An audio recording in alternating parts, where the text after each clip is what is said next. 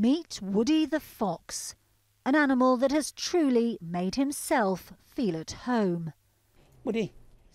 He lives with Jeff Grucock, who has transformed his house in Nuneaton into a wildlife sanctuary.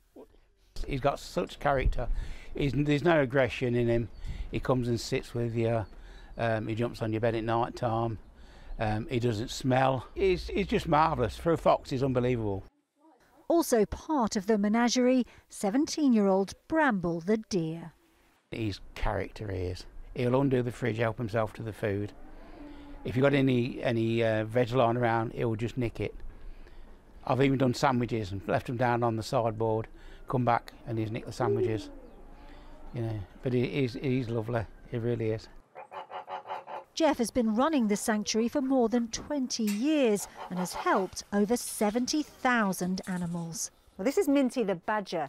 3 years ago, she was discovered by the side of the road after her parents were killed and has now been nurtured back to health.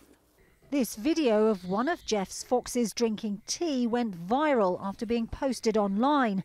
But he says Woody is the real star and gets on famously with his Greyhound Orla. Animals, if they're introduced slowly, they will get on together. It's just nature, and nature can normally work together. It's a pity as humans can't. They all walk in the house, they do what they want. They don't mess, they just come into the house, have a look round, and you know, I mean, even the deer will come in and look at the TV. I don't know what programmes they like, so I've not found out yet, but you know, they think we're mad. But no, if this is mad, then good. I'm all for it. It may not be conventional, but Jeff loves all his animals and says here the fox and the hound really do get along. Layla Hayes, 5 News.